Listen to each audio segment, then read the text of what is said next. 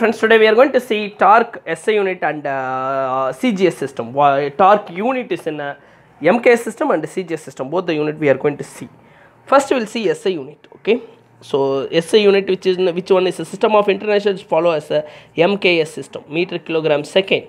So force unit is a Newton, displacement SI unit is a meter. So Newton meter, okay, it is one of the unit. So what is Newton? Force is equal to mass into acceleration. So force is equal to mass into acceleration. So mass we can take it as a kg, acceleration we can take it as a meter by second square. So because velocity by time acceleration, we can take it meter by second square. So kg meter second minus 2, it is a SI unit of force, that is called 1 Newton. Okay. Now we got the unit of torque is a kg meter second minus 2 into meter. So finally we will get as a kg meter square second minus 2. So it is a unit of the torque, SI unit of the torque. Okay. The same unit in a CGS system, what we can write, it's a centimeter gram second.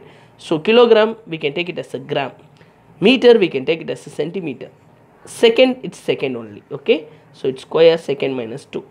So it is a SI unit, it is follows as a MKS system, and it is a CGS system. Okay. So we learned today it's a torque SI unit in the both the way. One is a SI unit, another one is a CGS system. Thank you.